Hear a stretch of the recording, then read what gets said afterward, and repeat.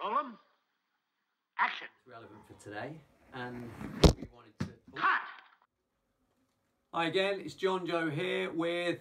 Amelia, my eldest daughter.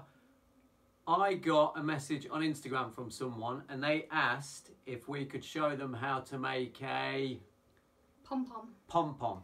So, what we're going to do today is show you how to make the simplest of pom-poms. They're so easy to make and you can do 1,000,001 things with them. So, first of all, you need a load of wool, okay? So this is just knitting wool. It's about £1 a ball. You get it from all over the place. If you search it out, get a load of this. You should have this in your art cupboard anyway. It's good for everything, hanging stuff up, tying stuff, whatever. Get yourself some wool and then we'll show you how to do it. With everything that's going on, we wanted to do a bit of a tribute to the NHS. So we're going to try and make a rainbow of pom-poms with a heart on it and a thank you to the NHS. I don't know how it's going to work yet. Yeah. Don't know how it's going to work. We're just going to make it and see what happens. So first of all, we need our pom-poms. So I've just cut a load of wool off, and what you want to do is start like this and put your fingers like that and make sure there's a bit hanging, and start by wrapping it round your fingers. So now that you've wrapped it all round your fingers, you want to take it off and make sure it stays like that. And then with the two end bits, you want to tie it so it's kind of like that in the middle, like that, and then do the same on the other side so it's tight. And then these are the places you'll cut through here. So if you cut like this through the holes, that is when it starts to form.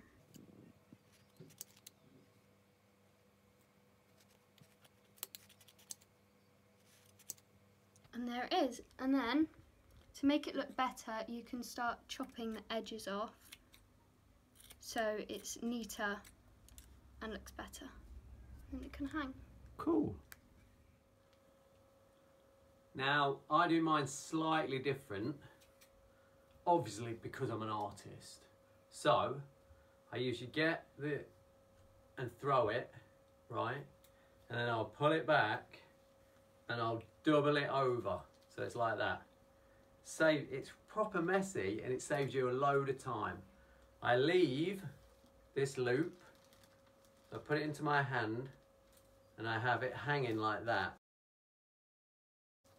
Then all I do is start wrapping around. So already look, it's starting to build up really quick because I've got the double thread, right? When that runs out, keep adding to it. Once I've got a good handful, you see it? There's my loop still hanging. There's the other end. So I'll snip off my bit of thread.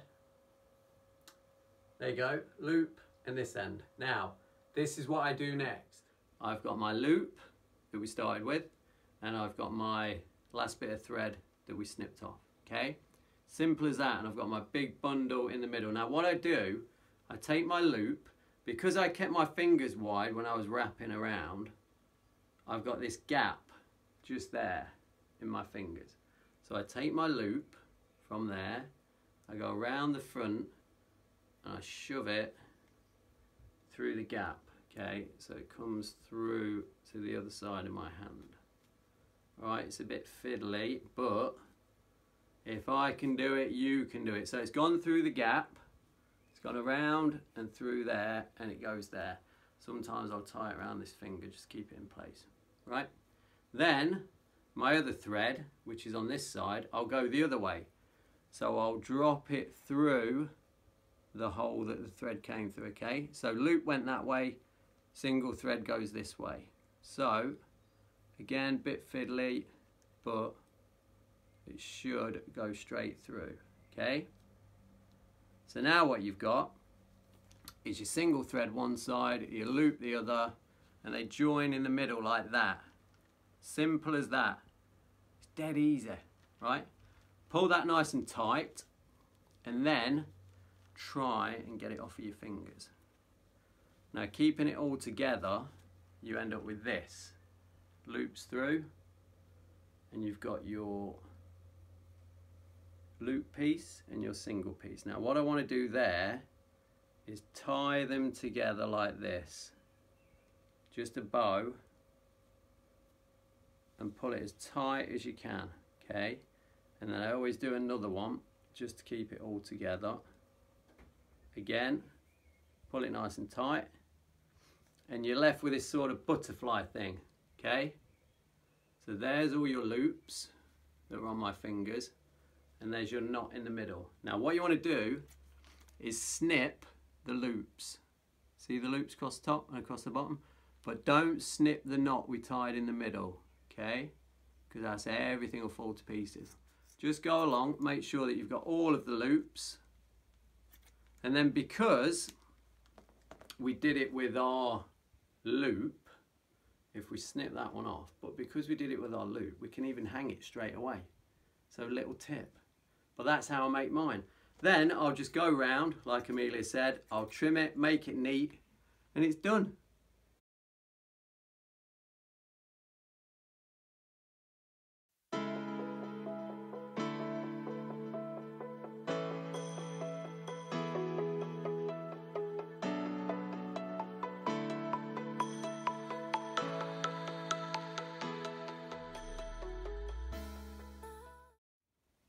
So my dad's really into recycling, so we're going to be using this old box to cut into our love heart shape and put our pom-poms around it. And then we will draw on our love heart to cut out our points. So now you'll need a pencil to draw on our love heart, and then we will stick pom-poms on. If you want. Remember, recycling is important, so reuse as much stuff as you can. I'm going to use the other piece of card that we chopped out of the box to make the little NHS logo. Me and Amelia thought it'd be quite cool to do something, so on Thursday night when we go out and clap, we can hang this up as well. That'd be quite cool. So, just a simple.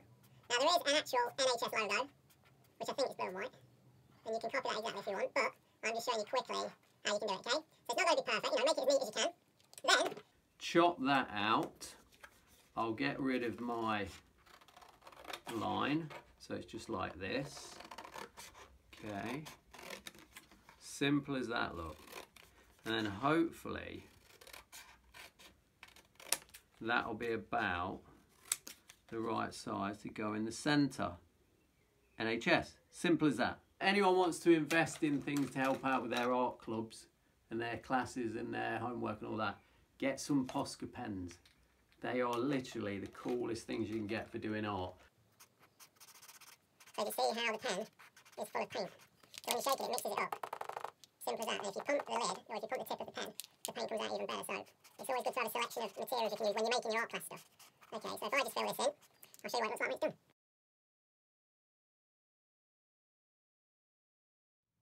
Got my heart and my NHS badge, and now we need pom-poms to stick it all together.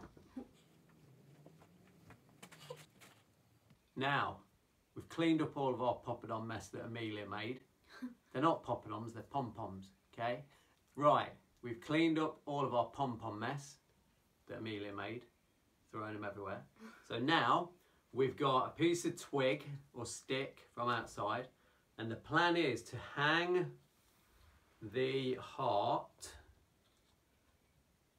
down from it like that, and then around the top of it we're going to build a sort of rainbow out of the pom-poms.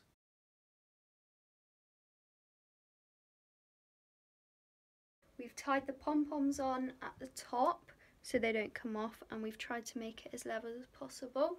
Cool. So, yeah. Let's hang it, see what it looks like. That's perfect.